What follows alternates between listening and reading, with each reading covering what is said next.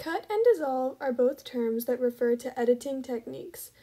Each of these is a method of switching from one shot to the other. The term cut refers to a transition between shots or scenes where there is no fancy edited transition. The film simply immediately jumps from one shot to another. Basic cut transitions are often used during dialogue. This example from The Wolf of Wall Street uses basic cut transitions to show us the speaker and the reaction of the person that is listening. This is a very common way that editors utilize the basic cut. According to filmsite.org, dissolve refers to the transition technique where one shot fades away as another fades in.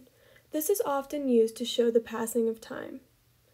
An example of the dissolve transition can be seen in the clip from the movie Citizen Kane.